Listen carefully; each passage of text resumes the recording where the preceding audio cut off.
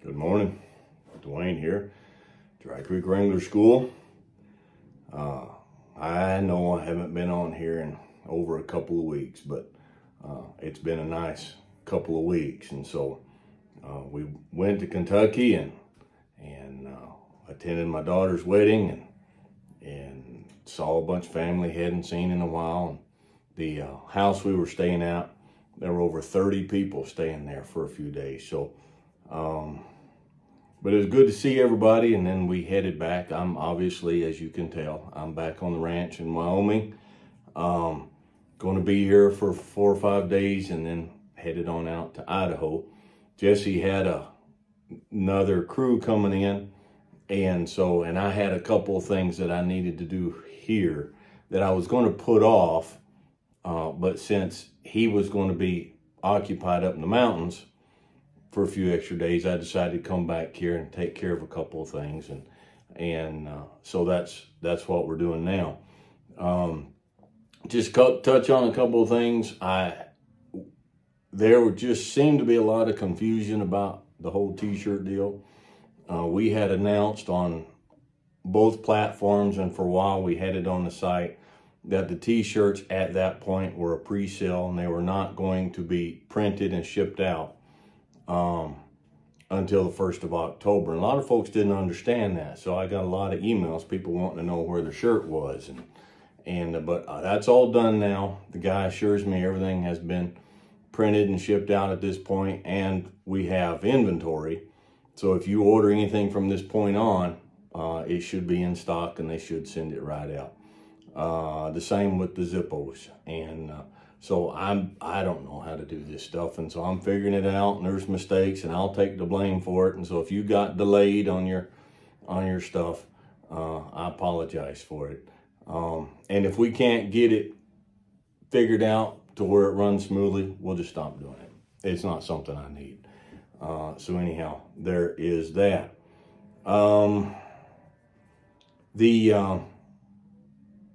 I think that's about all we need to take care of on that. 30 years ago, I was at Mile High Outfitters out of Chalice, Idaho. Now they were owned by somebody different. They're still in operation today, but somebody different owns them. So I was up there and I was working for the summer, and in return for the work that I was doing, they were teaching packing. There were 3 of us that were up there learning it. There was myself and there were 2 other guys that were younger than I was. I was probably 26, 27. I think these guys were like 18, 19 years old. I remember them well. I can picture them. One of them's name was Israel. We called him Izzy. I don't remember the other young man's name. They were good kids. Very hard worker, very conscientious, easy to get along with, very affable fellas.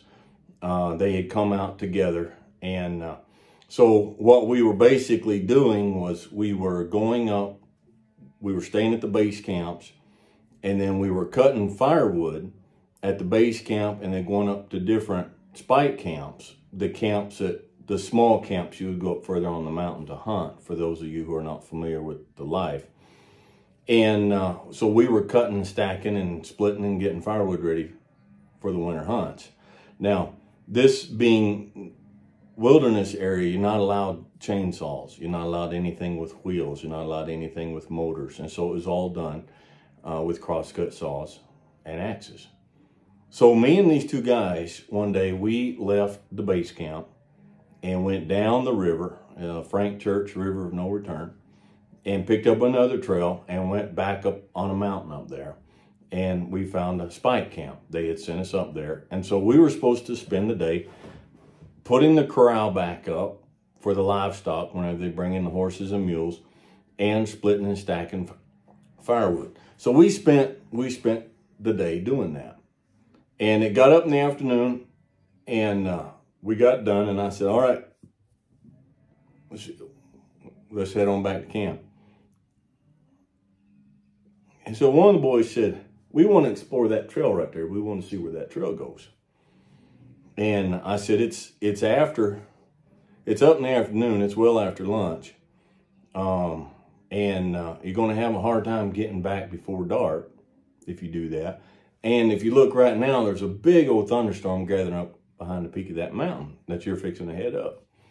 And they said, well, but we want to check out that trail. I said, okay. All right. Well, it's my turn to cook, and I'm making biscuits tonight. So if you guys make it back in time, there you go. So I saddled up my horse and headed down off the mountain. They saddled up their horses and headed up the mountain.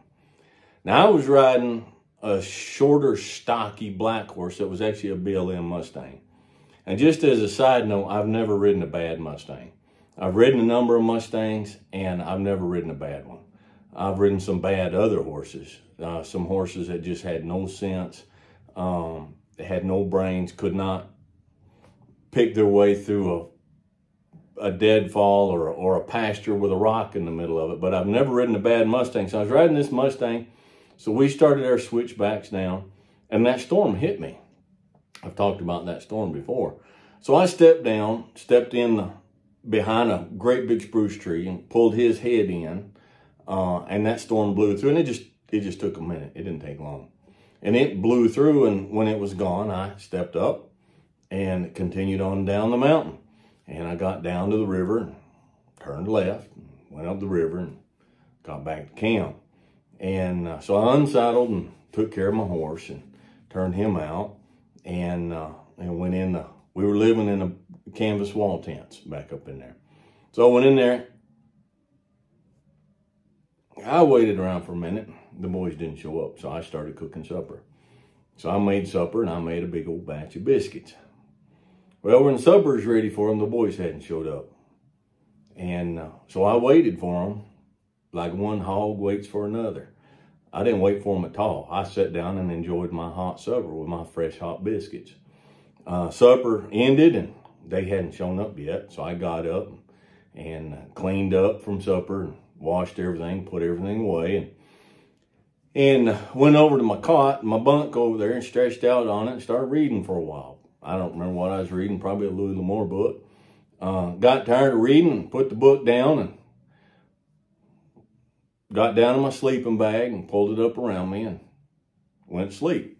Now, I don't know if it's a combination. I'm sure it's a combination of the high mountain air and lots of hard physical work and youth and a clear conscience. But I slept really good back in those days. And so I woke up about daylight, poked my head on my sleeping bag and looked across the tent over there, and them boys were in their bags. They'd come in sometime in the night. And so I was a little relieved for that. So we didn't have anything to do that day. So I dozed back off, and eventually we got up and started stirring around. And but they had to go back out. They had got caught in that storm, and then dark found them, and they found their way roughly in their direction of back home, but they got in a big old thicket and down there somewhere where they couldn't move, and the horses couldn't move, and they couldn't go any further, and they couldn't find their way. So they stepped down and pulled the saddles from their horses and stashed them there in that thicket, and pulled the bridles and everything, and walked off and left the horses, and walked and stumbled in and eventually found their way back to camp. Now, for those of you who have no experience, you might immediately be saying, well, that was terrible. I can't believe those. No, that was actually a very savvy thing to do. That was a very smart thing to do. Because without the riders and without the saddles, the horses have much better eyesight at night than we do. And they knew where they were the whole time. They have built-in compasses inside. So without saddles and without riders to hinder them, by the time we came out the next morning, the horses, they were there with the other horses. They had just come on in. So the boys ate breakfast, and then they had to catch up a couple of horses, put bridles on them, and get on them bareback and follow the tracks and go back and find where they'd stashed them saddles. Get the saddles, put the saddles on the horse, and then ride the horses back to camp. Now, why do I tell you all this? a good time was had by all. Okay? But I watch folks these days, and there are some of you jackwagons out there that would have got thoroughly offended. You would have been obnoxious. You would have been upset. Why? Because you would have suggested, fellas, if you don't come on back to camp now, you're going to get caught in the dark. You're going to get caught in the rain. Something bad's going to happen. And so you would have been just all kinds of, I told you so. And you would have taken it personal because they decided to make their own choices. Now, at 19 years old, 18 years old, 19 years old, you leave Ohio and come out there for adventure. That's what you're there for, okay? And so they were there for adventure, and they found adventure, all right? And what was my part in all this? I was a bemused bystander, all right? I got home before dark. I had a good hot supper with all the homemade biscuits I want to eat because there wasn't nobody there in competition for them. And I slept in my bed nice and warm and cozy. And I didn't have to go out the next morning and dig through a thicket and find my saddle. So it didn't affect me at all. It didn't hurt me at all. Okay? I don't know why we can't just live our life and let people live their life without taking it personal and getting righteously indignant when we offer some advice or point something out and they don't listen to us and they decide to do their own thing, and then we take it all personal and we keep ourselves all stirred up. We keep ourselves all fired up. Look, and if you're a teacher or you're a pastor or a preacher or something, listen to what I'm fixing to say, okay? Sometimes we're just the postman. All right, now if I'm the postman and you have an electric bill, my job is to come and give you your electric bill. That's it. That's the full extent of my responsibility. All right? I am not to come back and knock on your door a week later and say, hey, did you pay your electric bill? The electric company's not going to contract me to come and break your kneecaps because you didn't pay your electric bill. The court system is not going to send me out there to climb a pole to flip a switch to turn your electricity off if you don't pay your electric bill. Not my problem. None of my business. Now, what is my problem is if I have the job of bringing you your electric bill and I don't do it, and I do like you see on the news, some of these guys, they'll just take a whole bag of the mail they're supposed to deliver and dump it off in a dumpster somewhere because they don't want to do it. Now I'm in trouble. But if I give you your electric bill, the monkey's not on my back. It ain't my problem. Sometimes all I'm supposed to do is say, hey, there's this right here. Now, 2 or 3 weeks ago, we had a class here when the school was still going on. Good folks. Everybody was good folks, okay? But we come out the first morning that we were going to go up on the mountain and ride. We come out, and dang if everybody didn't have spurs on. I've never seen so many spurs in my life. And so I thought, well, this might get interesting. So then I was the postman. I called them in and I said, look, we've talked about spurs this week. Spurs have a purpose. They're for communication. They're not for jobbing and poking your horse. They're not for jabbing him to make him go faster. All right. And like the one guy says, wearing spurs is like carrying a concealed weapon. You can have it on you, but you don't have to pull it out and use it all the time. Okay. I said, so it's just be circumspect. All right. You can wear them, but you don't have to use them. Well, we got out there. So that was the postman. I handed them the electric bill. I said, this is what is. Now you do what you do about it. But we got out there and we had a couple of coyotes out there. I mean, one of them was a horse that, like, man, we never, ever have any trouble with that horse.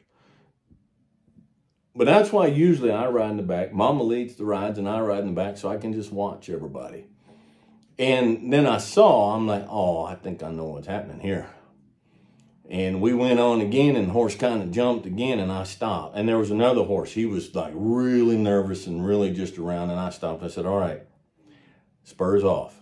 Put them in your saddlebags. You don't mean to, but you're not paying attention to what you're doing, and you're making these horses nervous, so the spurs have to come off.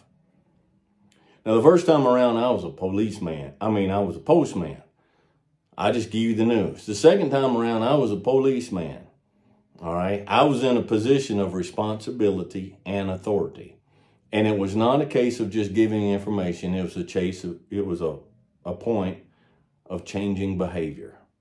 Okay. Because I was in the position, that's what I needed to do. And so I did it. All right. So I think a lot of times what we need to do is we need to stop. Now, you see somebody doing something or about to do something, so stop and ask yourself, am I a policeman? Am I a postman? Or am I just an amused observer? And if you get that figured out, do I get to just sit here and watch the show? Do I need to quietly say, hey, this is what's going to happen? You know, if you ride much, trail riding with other people, pleasure riding or trail riding, and you get much experience, you're going to see a lot of stuff. All right. And so it gets hard. And it's a question I have students, they come in and they'll ask me, it's like, should I say something? That's a good question. If I'm on a trail ride and I see somebody that has their back cinch hanging that far down below the horse's belly, which is dangerous, and should not be, should I say something? At that point, should I be the postman? You're going to have electric bill come due. Should I be the policeman? Get down and tighten up that cinch before you get yourself hurt. Or should I just be an amused observer and watch the show? And that's hard to tell, because some of that depends on you. There are situations in life where you will have the responsibility and the authority to step up and say, no, we're not doing that. And I won't have that. I could be right there with you, but it's not my place.